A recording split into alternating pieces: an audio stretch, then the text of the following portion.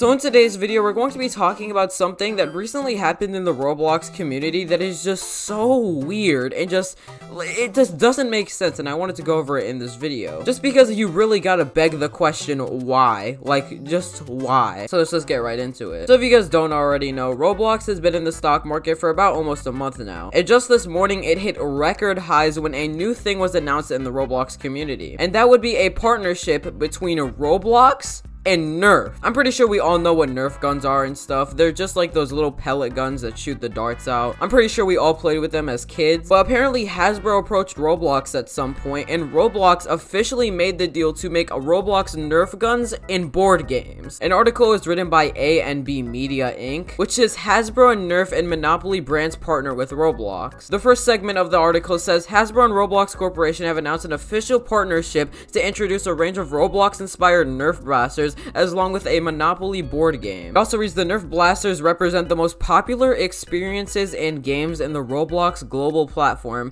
including Adopt Me, Arsenal, Jailbreak, Mad City, Murder Mystery 2, Phantom Forces. They will hit US shelves in the fall with an additional market to follow. Each of the blasters will include a code that fans can redeem to equip their avatar with a blaster that can I can't read, bro, I'm sorry. But yeah, so I'm pretty sure we all know like Roblox toys and stuff, like they give you codes for like, you know, buying the Roblox toys. Apparently that's the same thing happening with this stuff, and they provided this image right here for, you know, like just, you know, the example. Now I don't know if this is the stuff that they're going to be using, but like this looks, it's like, I don't understand, like I really don't. So the first thing on the left is the Roblox Monopoly box.